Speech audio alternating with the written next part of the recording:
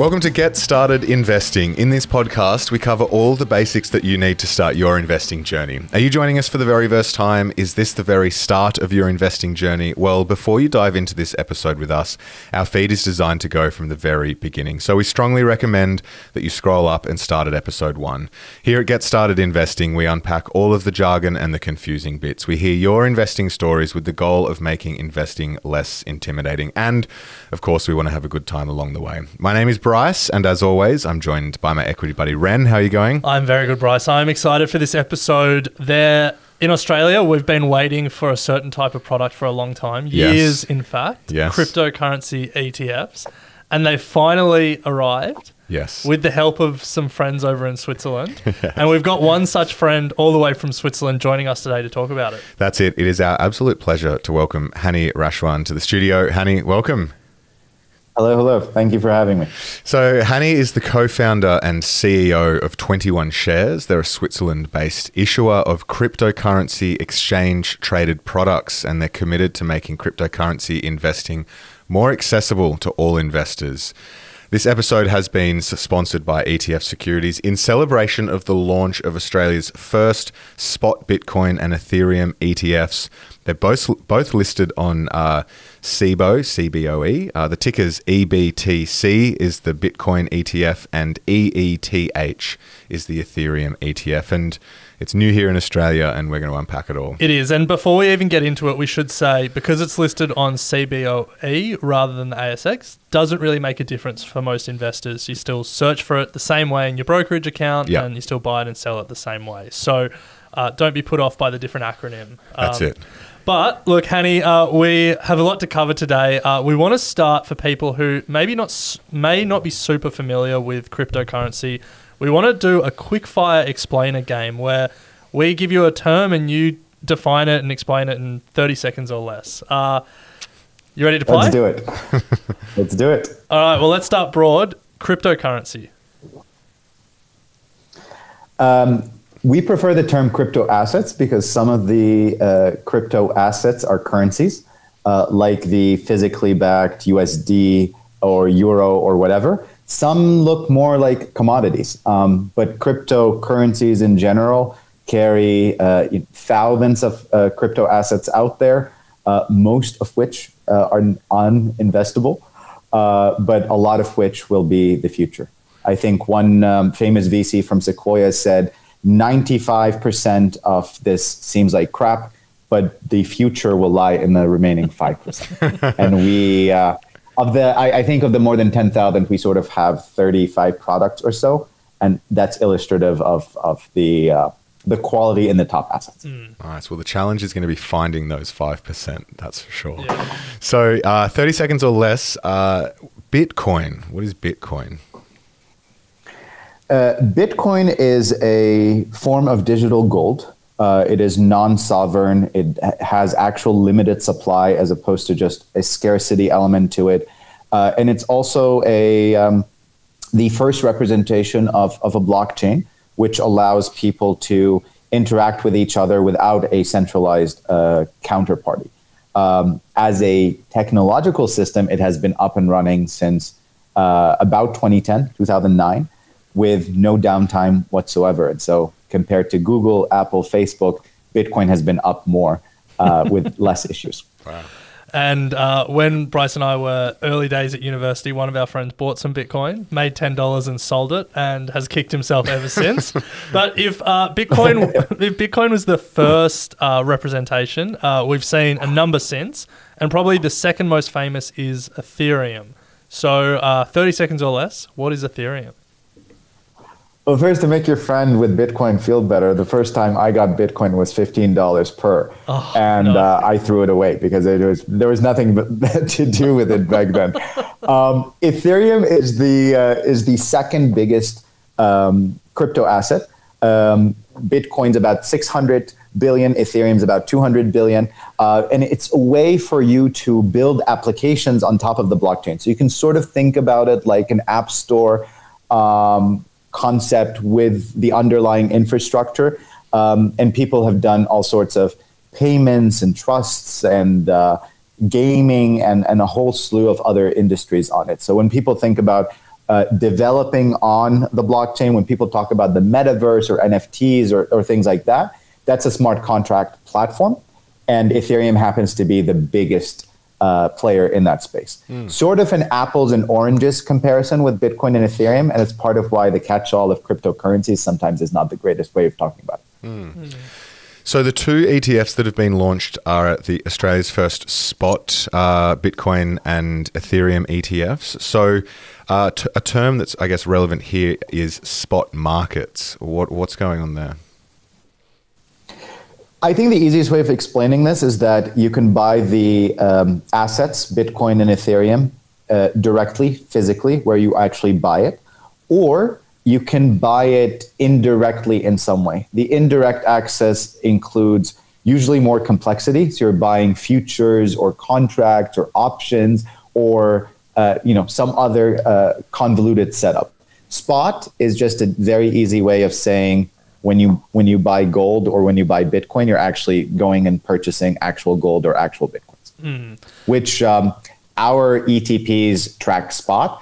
And so our ETPs and ETFs around the world are a way of buying physically backed crypto assets. And then a second term that's relevant when we talk about these ETFs, cold storage. Can you help us understand that? Absolutely. So all of the crypto assets are stored somewhere, usually on a computer. And the storage is quite important because people want to make sure that their assets can't be stolen and can't be hacked, can't be maybe through a mistake thrown away or something like that. And so cold storage, as opposed to hot custody, is basically a computer that has never connected to the internet and doesn't have the right hardware to connect to the internet. So at a very basic level, imagine if you had a laptop that took the network driver out. And then that way, that computer never actually has the ability to connect to a network where your assets are stolen or can be moved from one to another. We do all sorts of things on the back end for security and employ cold storage in the vast majority of cases. And aside from just the creating new shares, redeeming sold shares, everything should be in cold storage with the qualified independent custodians that we use. And that's just an additional way of securing crypto assets. So, Hany, there's been plenty of talk of a spot crypto ETF here in Australia for a couple of years now. The major exchange here still hasn't moved on it, and that's hence why these are listed on the CBOE. Can you talk us through the process of getting these listed here in Australia and, what was that like? So it was a years-long journey. Believe it or not, if you can't tell from my voice, I'm not really Swiss. I only live here. We took a look at 27 different jurisdictions around the world, including Switzerland and including Australia. So we've actually been working on this from the very, very, very, very beginning. And Australia had a lot of history with the company because we also contemplated doing some crazy things like buying an empty mining shell and loading it up with Bitcoin and listing it and all sorts of uniquely Australian product constructs. Regulatory concerns and priorities differ from geography to geography. And while it wouldn't be appropriate to talk about the specifics on how Australia was different, obviously, it is different from other geographies. It takes some time for regulators to properly understand and feel comfortable about it. And sometimes it takes longer than we want. Sometimes it surprises us. But overall, we've addressed the regulatory concerns over the past year and a half. And the Australian regulators have been some of the much better ones that we've dealt with. We've had no qualms with them whatsoever. It was just about getting across the finish line. I was just going to say, if Australia has been one of the better regulators to deal with, we won't ask you who the worst has been. I don't share that list. I only share the list of the good times. But with respect to the exchanges, we had prior history with CBOE. can't talk about it in great detail, but there is public information out there that our Bitcoin ETF application in America that we're doing in partnership with Kathy Wood and ARK is also with SIBO. And so there was very good history there. We were interested in an exchange that was both crypto native and able to move quickly, and we found a good partner there. We're not negating the possibility of potentially also listing on the ASX and working with them in some capacity in the future. And we have a few such parallel experiences. So in Germany, for example, we're not just on Deutsche Börse, but we're also on, I want to say, 6 or 7 other exchanges. And so this is very much part and parcel of what we do. We want to make the entire crypto asset class highly accessible, and that involves being available wherever investors and consumers are at the end.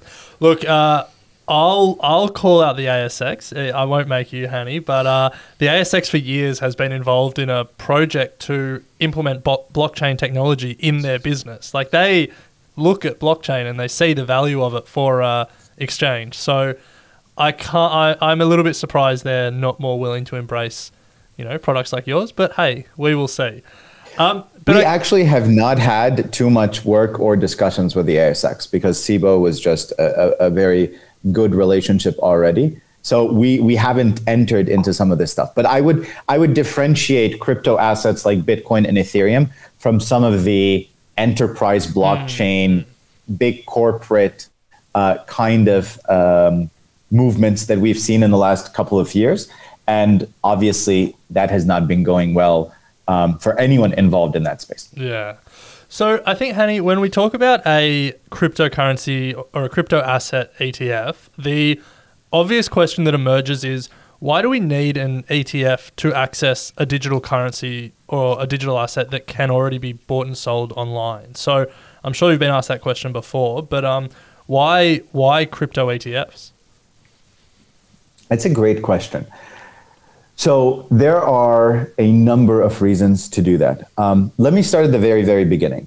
We've built the world's largest crypto ETF issuer. We also have a tokens issuer where you can buy some of our baskets and indexes in an Ethereum token form. And our point here is that all we're doing is building bridges into the crypto world.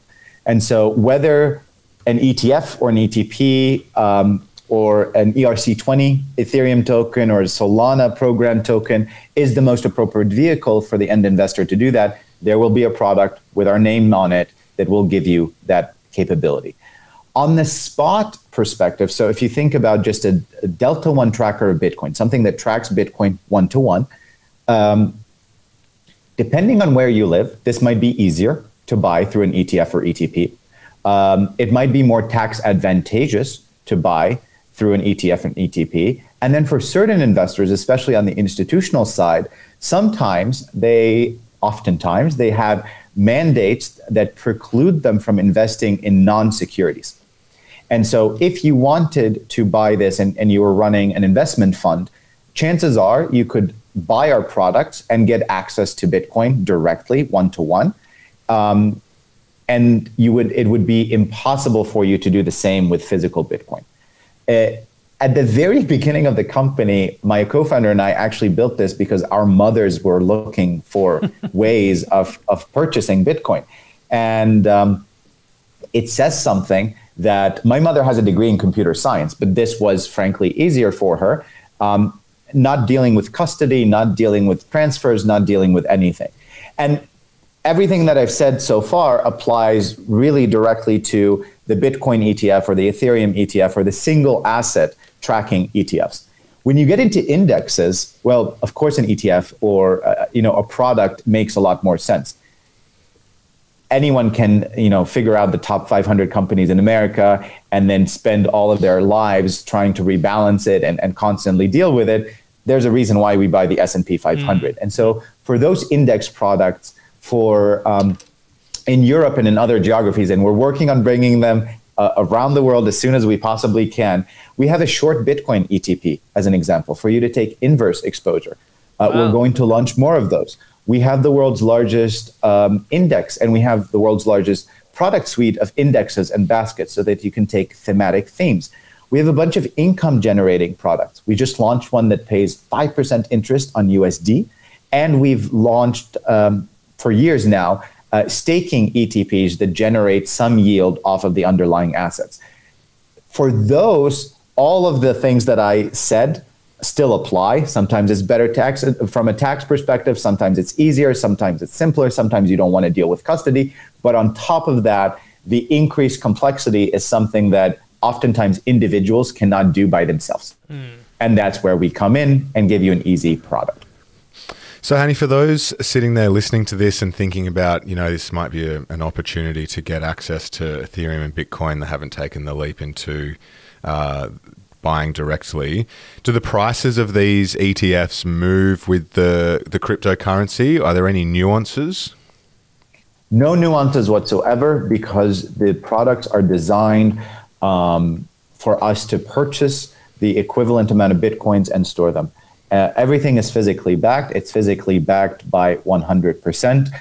There are no premiums or discounts, and we purposely pick products that are amenable to that. And so we don't have any product structures built on futures, for example, which will have contango effect, and it doesn't track the asset.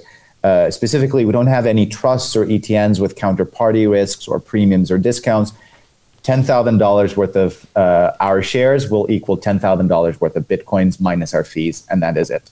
Hany, before the break, we were talking about the two new ETFs that 21 Shares and ETF Securities have partnered to launch in Australia, the Bitcoin ETF, EBTC, and the Ethereum ETF, EETH.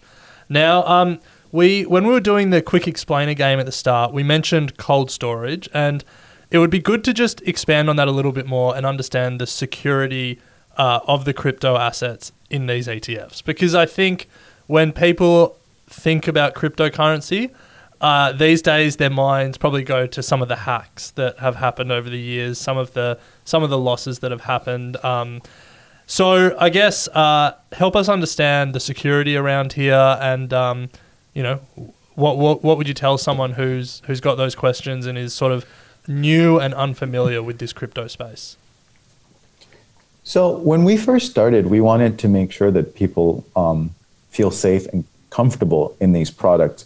And one of the things that really came to mind is that ultimately when you're buying the product, as cool and sexy as our company may be, you're not looking for exposure to our company. You're looking for exposure to whatever assets you're buying. And so to use the Bitcoin ETF as an easy example, you're just looking for exposure to Bitcoin. You're not looking to take counterparty risk or be exposed to our operations. As a result, we have picked regulated, audited, insured third-party custodians to keep an arm's length away from us as an issuer and to make sure that we're not involved in this, to give additional comfort, but to do it in an audited, regulated manner. And so we work with a little bit more than half a dozen custodians, and they're spread around the world, some in America, some in Europe, and we'll add more soon in Asia. And basically what we look for are regulated counterparties so that we can ensure that in some cases they're regulated as trust companies or custodians or something like that, with the legal protections that entails.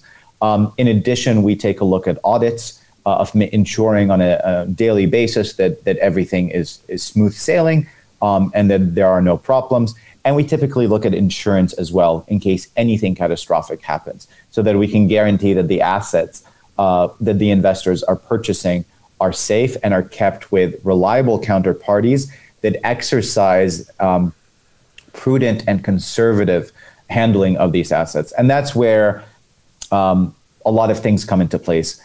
Keys being split up and distributed geographically, keys not being controlled by one centralized party at all times, insurance being on top of that, assets being held in cold storage, et cetera, et cetera.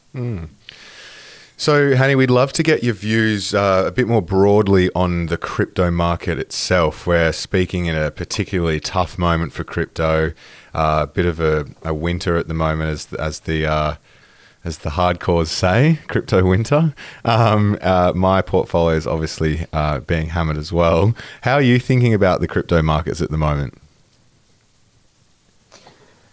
I personally couldn't be more excited about the crypto market at the moment. I think I'm hoping you'd say that. The amount, yeah, I think the amount. No, I've drank all the Kool-Aid, Bryce. Don't you worry. If you look at the fundamentals of the market, more people are involved. Better overall talents are coming into the field. Better institutions, larger institutions, and in the vast majority of cases, the systems are not only up and running, but they're thriving and they're growing.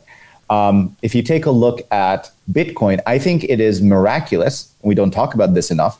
It has had less downtime than Google, Facebook, WhatsApp, Amazon combined in the last 12 years. For something that is distributed, that is not handled by one company, it's absurd. It's doing exactly as it says it will do. It is beautifully designed, and it works seamlessly. There are a lot of interesting shifts that are happening. So part of this is the technological shift and what we're seeing across the board, both with sort of new forms of tech that we cannot contemplate. So think about when the phone first started. No one thought about the App Store and Zynga poker. Or Clash of Clans or whatever. But that's sort of where we are with crypto. We're sort of in the 1993, 1994 time period where we clearly are very hopeful, but no one would have accurately predicted just how big and important it would be later. And that's part of it. But in addition to the technological shift, you also have a technological shift in a greater focus globally on, say, privacy. And in a lot of cases, we are tired of being, hacked with our account information and all of my private information being out there. People are thinking more about encryption. People are thinking more about how to safeguard their personal information.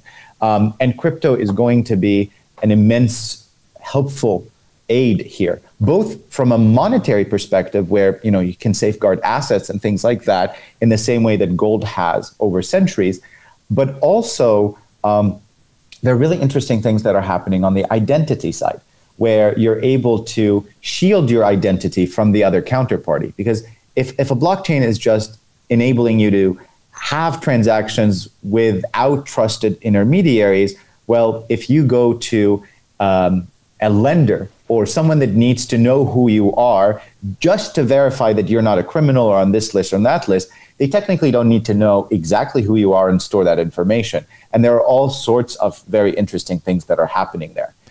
You couple all of this with a generational shift. You couple all of this with the fact that Bitcoin is far superior than gold in every way, except that it's less shiny. And you get all of these interesting inflection points that are happening at the same time that should propel this forward. Whether year to date has been good or not is irrelevant to what should be a 5, 10, 15-year journey that will touch every facet of our society and certainly every inch of our financial systems. Yeah, well, on that point about the emerging use cases for crypto and where we're seeing it impact different parts of our society, it would be great if we could delve into that a little bit more and maybe if there's a few emerging use cases that you think are particularly exciting or perhaps particularly relevant, it would be great to talk about because Bryce and I often talk that the conversation around crypto begins and ends with the price, and we feel it kind of lets the broader conversation and the broader, I guess, technological opportunity or revolution or disruption or whatever you want to call it, it kind of misses the broader point when all we do is talk about the price. So are there a couple of emerging use cases that you can talk about that really will give us an idea of how impactful this technology could be? Yeah, I think that's a really interesting question. Price is interesting because I'm pretty sure in the last 10 years, this is the best performing asset of any kind. By a long way, I imagine. By a huge margin. But even if you take 2 years ago, assets like Ethereum and Solana have outperformed the traditional markets. I think the issue is less price oriented and much more about short-termism. Like essentially what this is a long-term investment. There are, as long as you're able to and willing to hold it for 2, 3, 4, 5 years, this should be fine. And you'll end up more often than not being a part of this and getting pretty good gains. The people that are trading it and trying to surf the waves are the ones that are not doing as well. But for a lot of people, and especially in this space, and one of the comforting things is looking at the amount of Bitcoin that hasn't moved in a year or more, because you can track that publicly because the wallets are public, very, very, very high. And you sort of see the hodlers or the long-term holders in the space really benefit from that. And that tends to be, I think, the correct way of looking at price. If you're looking at use cases, sometimes we are blinded by our own experiences.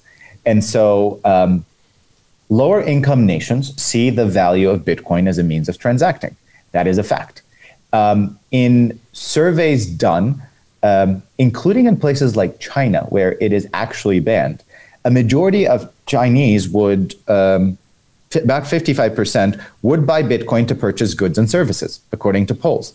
About 50% of Vietnam, Nigeria, India, South Africa would feel the same way. And there's a direct relationship between, or a very close relationship between inflation rates and attitudes towards Bitcoin as protection from it. It tends to be very good in Argentina, in Nigeria, in India, etc.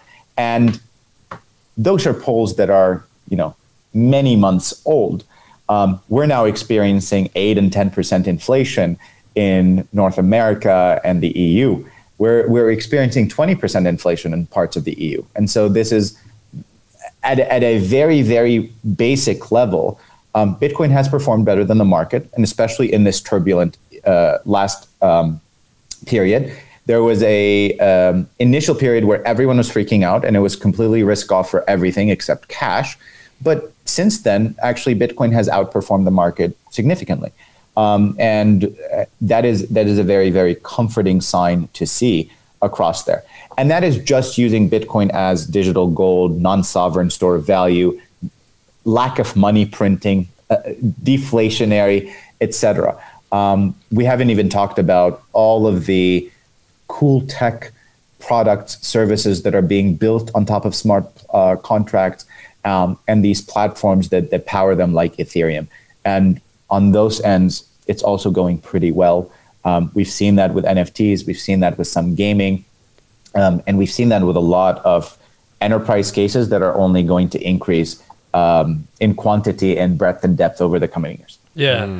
We probably don't have time to get into it now, but if people listening want their minds blown, the whole idea of play-to-earn games is just something that I still can't really get my head around. This idea that you get paid to play these games. It proves every parent wrong when they said, you'll never get a job playing video games. Watch me now.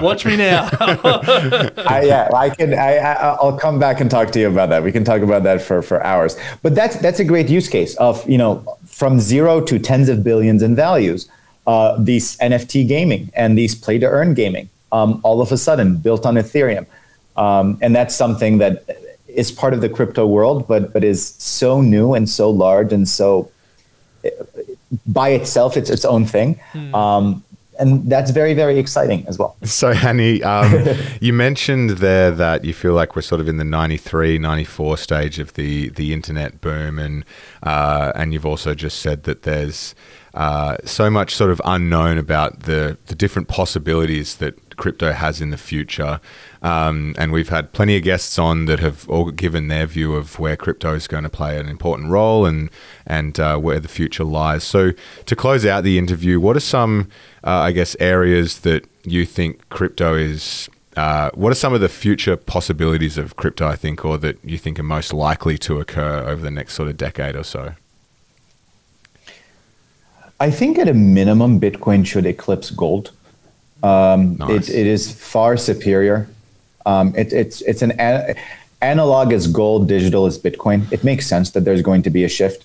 There are clear numbers that are associated with that. What's the current state of that? Like you said, Bitcoin is about 600 billion market cap. How much does it have to grow, or how much does gold have to shrink for that flip to happen? I think gold fluctuates between 7 and 10 trillion. Most times I see it. Okay. So there's a bit to go so still. it's still a bit to go. We remain excited. I think from a price perspective, eclipsing gold is 300 to 500K within that region. Yeah. And so that's another way of thinking about it. Okay. I think Ethereum and the other assets are going to absolutely change every part of the financial system as we know it. That may or may not be apparent to the end consumer. So a lot of it may be in the invisible infrastructural layer, but you'll be able to start seeing things like instantaneous wires for the fact that the stock exchanges closed more hours of the week than it is open does not make sense. The fact that you're in Australia, I'm in Switzerland, just figuring out when our banks can speak to each other is actually a ridiculous exercise, because we're speaking to each other right now. I can send you a WhatsApp message right now. I should be able to also send you, if need be, $100,000 right now. And those are some of the things. Or if you're an institution, $100 million. And those are the kinds of things that are going to permeate across the world from crypto. I think we're going to see a ton of interesting use cases, though, that no one in their wildest imaginations could potentially predict. Which, again, if you think about 93, there's no way you would have figured out Uber and Airbnb, let alone play to earn. Let alone AI, let alone all of these things as well. And so the future is very bright. I just think that people should have a very long-term perspective on this. The stupidest thing to do would have been to invest in Amazon for 3 years. And that is going to be the same thing across the top quality crypto assets. Well, yeah. And Amazon is a good example because it's seen drawdowns of 90%. Yeah, if not a little more. Yeah. If only we were investing at that time. I know. I still remember when it was like $800 or something. Well, you still have access to Bitcoin and Ethereum today, guys. So that's True. You can make up for the past exercises. Yeah, well, no doubt. Look, it's a very exciting space, and one that we're trying to get our heads around and just search for those opportunities. You mentioned at the top there, 95% could be junk, but those remaining 5% could really be some incredible opportunities. So, thank you so much for your time today, Hany. It's been an absolute pleasure, and we appreciate you coming on and sharing your thoughts on, particularly the future of the crypto market. Pretty exciting. Absolutely. Thank you so much for having me. And just a reminder that if you would, firstly, thank you to ETF Securities for sponsoring the episode in celebration of the launch of Australia's first spot Bitcoin and Ethereum ETFs, both listed on the CBOE. A reminder, the tickers, EBTC is the ETFs 21 shares Bitcoin ETF, and EETH is the 21 shares Ethereum ETF. So as Ren said at the top, you can search them in your broker. Nothing is different from that point of view. And also check out the webpage to make sure that the product is right for you. We'll include a link in our show notes. But yeah, Ren, always a pleasure to chat, and we'll pick it up next week. Sounds good.